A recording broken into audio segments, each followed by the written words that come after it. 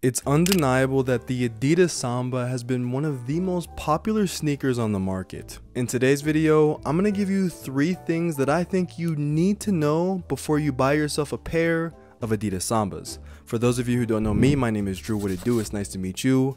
Let's talk Adidas Samba. One of the most surprising elements about the Adidas Samba for me was comfort. Coming into this review, I had the fear that because these shoes only retail for $100, that there would be some corners cut, specifically in the comfort department. But what I found out is that I'm more than pleased with the comfort of each pair of these Adidas Sambas. My shoe size for most sneakers is a US size 11. I ended up going with a US size 11 for each pair of Sambas that I have here, and each pair fits me really well.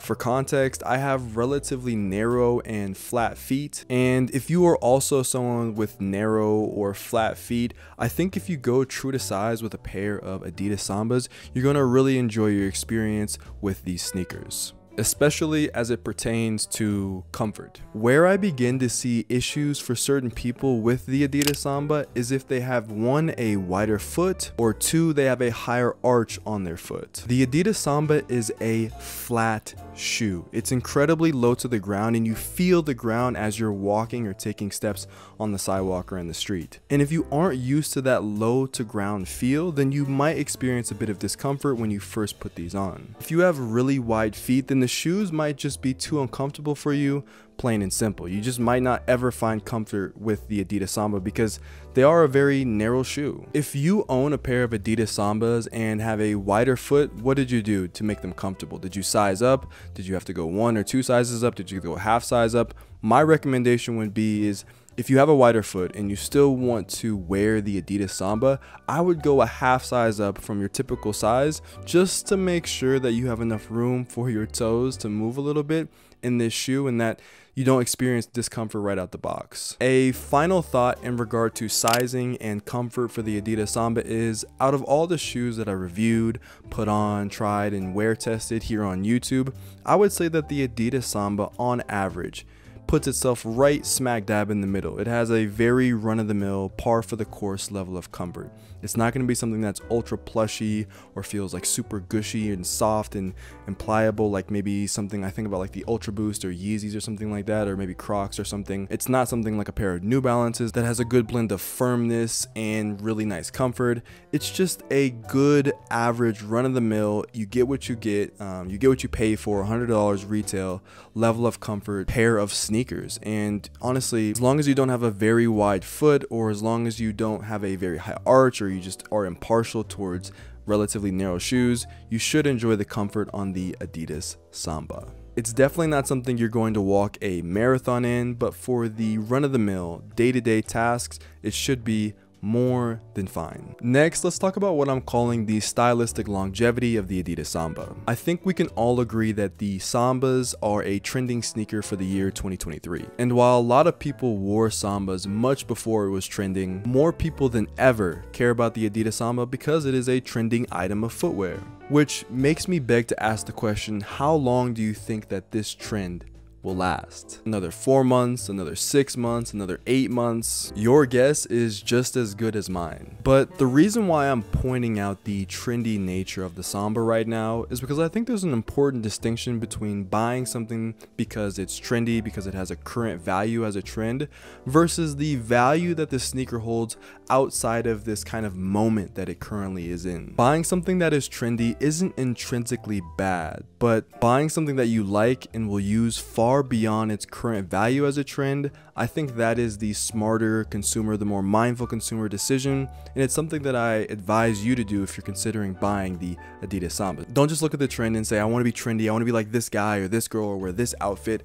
Think about it from a standpoint of, how does this item of footwear advance my personal development within my personal style? In my opinion, as a trend, I think the Adidas Samba will fade out more than ever come summer of 2024 here in the US. And yes, of course, the Samba will always be an iconic model of footwear for Adidas, but something else will take the mantle as the most desirable sneaker come summer 2024. That is just the nature of the fashion industry. Things change, trends change, opinions change. You even hear it right now. A lot of people will say that, you know, the Adidas Samba is being played out, you know, it's being oversaturated, and that's just the natural proclivity, the natural progression of how things evolve and continue within fashion. But while the Adidas Samba might not be the trendiest sneaker for forever, I do think that the Samba is one of the most iconic sneakers to ever come from the Adidas camp. And iconic footwear doesn't just cease to exist once it's outlived its current trend cycle. What I'm trying to get at, which is what the initial statement was for this section, is that I think that the Adidas Samba has a good bit of stylistic longevity to it. If you buy a pair now, I have no doubt in my mind, if you take care of them, make sure that they don't get too muggy, too gross, too gruddy, is that even a word? Doesn't matter. If you take care of them, you'll be able to use them and wear them for years and years to come. And I think that's dope. Okay, let's talk about buying the right pair of Adidas Sambas in the context of materials and variants, and the fact that there are so many materials and variants out there.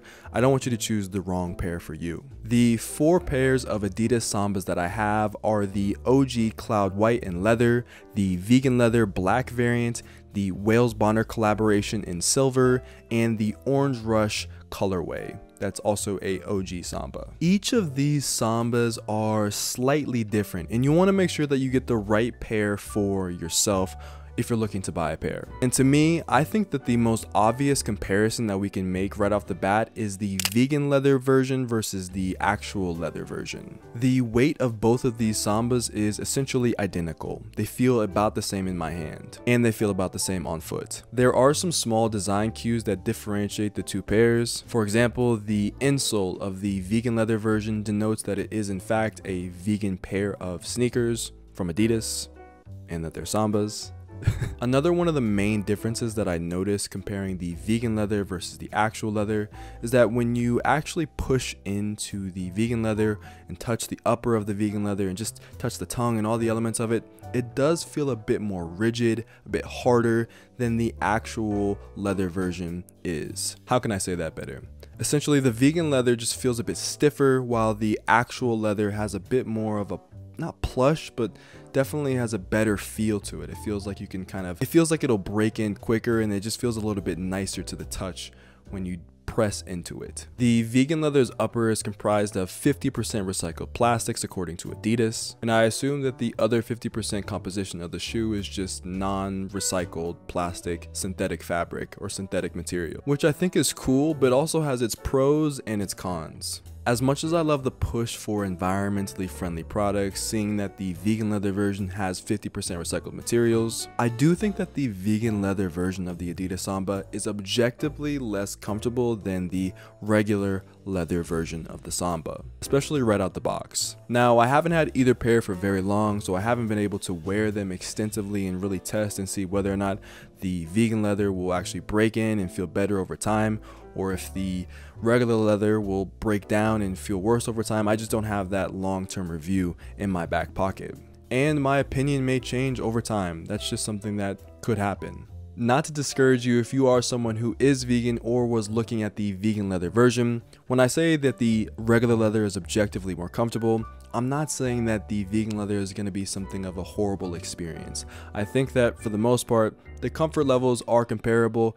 I would give the slight edge to the regular leather version, and overall, you are going to enjoy wearing the vegan leather version. It's going to be comfortable. Like I said, of all the shoes I reviewed, they're all pretty much have the same comfort, and the vegan leather is going to be that 7 out of 10 run-of-the-mill average score of comfort, and you will enjoy it.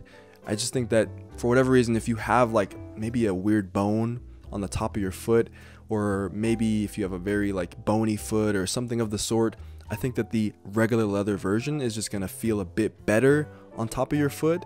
The tongue will, and just the materials on it will feel just a little bit better right out the box. That's what I've experienced. And if you have a vegan leather version of the Adidas Samba, let us know your experience down in the comments. I would love to hear anyone who has a pair of Sambas, what they've experienced over the last 20, 30, 40, 50 wears of this shoe. Next, let's talk about the collaboration pair of Adidas Sambas that I have, the Wales Bonner in silver Adidas Samba. Now, these are definitely one of the most attention-grabbing pair of Adidas Sambas ever to be released. Here's what I'll say about them. From a comfort standpoint, which I think is one of the most important parts about a sneaker, I don't think that you get anything more with the Wales Bonner variant, at least not the silver variant, than you do with the regular GR pairs of Adidas Sambas. They don't have any additional premium materials on them that make the experience different from the other pairs.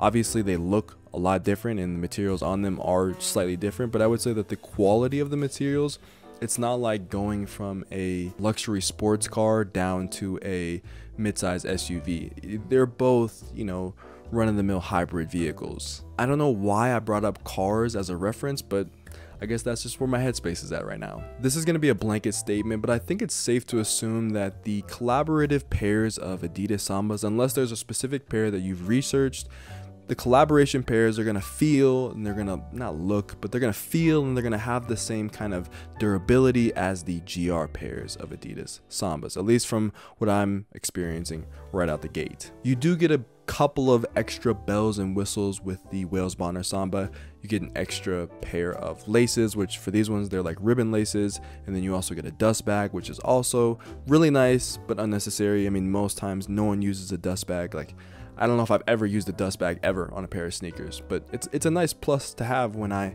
one day do use that dust bag. And unless you're a really big fan of a particular collaborator, I know Wales Bonner has been a fantastic collaborator for the Adidas Samba, and maybe you're a big fan and you really want to get a pair, then I just would recommend getting a GR pair of Adidas Sambas. I mean, I think you're going to get the looks, you're going to get the stylistic appeal, you're going to get the stylistic longevity, you're going to get relatively good comfort, and you're going to have to pay less. So yeah. And for the record, if you want to know, here are some of my favorite Adidas Samba collaborations. We have the sporty and rich collaborations. I think there's multiple lines of these shoes. There's the Wales Bonner in black, the Wales Bonner in red, the Ajax Bob Marley collaboration, and the Wales Bonner Ecrin brown colorway. I think that Ecrin brown is a really beautiful pair of Adidas Sambas. Now for the final piece of advice that I want to bestow upon you as it relates to the Adidas Samba, it's comparing the OG Samba to the classic Samba. Of the 4 variants that I have, 3 of them are the OG Adidas Samba, meaning that OG is in the title of the naming convention for this shoe. The biggest distinction between the OG and the classic is the tongue. The OG has your more typical classic looking tongue that you would associate with a pair of sneakers, while the classic has this kind of elongated, you sort of see it in the Wales Bonner Samba that I have here. It has an elongated kind of tongue. That is what you get with the classic, and it looks and feels probably much different than what you would expect from the OG. Personally, I think that the OG looks better, and when we're talking about the Adidas Samba, most people are referring to the OG look that is the Adidas Samba. We're not typically talking about the classic, but there are tons of other variants even beyond the classic. If you want any of those variants, then I would make sure to do your homework, find the pair that you want. I'd go true to size if you're a size 11, or not if you're a size 11, that doesn't make any sense. I'd go true to size if you have narrow or flat feet. Still, I think all the rules still apply. If you have a bit of a more wider foot, go up a half size. If you have an arch, it might not be the shoe for you, but you can give it a try and see how it rocks. But overall, I think that the OG is just going to be the creme de la creme when it comes to looking and buying Adidas Sambas. And if you disagree, let me know. Maybe you have some insight about some of the other pairs, but I think the OG is what most people want. And I'll say this, don't make the mistake of buying the classic and thinking you're going to get the OG. That would just break my heart if you did something like that. Just do your homework. Know that the OG is this type of shoe right here, has the regular tongue, something that you probably would want, while the classic is going to be something more like this. It's going to have that tongue that kind of extends up and has a total different look and feel to it. And I've seen people have to cut the tongue off the classic from making the wrong decision when you could just buy the OG, just be better off. Let's get a word in for today's sponsor, Squarespace. Are you interested in making your very own website for a brand or creative project? Squarespace offers a comprehensive amount of features to make the website that you've always dreamed of. If you want to sell your products direct to consumer, or if you just want to display your body of work, Squarespace makes it easy to do that and more. Currently, I'm using my Squarespace website as a hub for all of my content and all of my social media platforms. And if you need a design to help nudge you into creating your first website, this is your sign. Visit squarespace.com/DrewJoyner for 10% off your first purchase of a website or domain.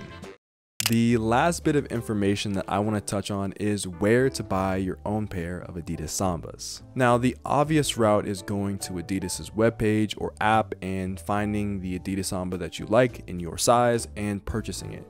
Adidas has pretty good shipping and they're pretty reliable when it comes to returns, so I don't think you're going to have any issues if you order through Adidas. But for me, I actually went a different route in acquiring each of these pair of Sambas. I guess you could just call it perks of what I do, which is making YouTube videos, but each of these pairs was acquired using StockX. And I use the word acquired because I didn't necessarily buy these. I worked with StockX on a previous campaign and I ended up having to acquire 4 pairs of Sambas, and now we're making this video.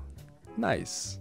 But in my experience in working with StockX, and this is not paid promotion at all, what I found is that, okay, the StockX, GOAT, eBay, these kind of third party or not third party or resale sites, they have the Adidas Samba. They have colorways like this Orange Rush.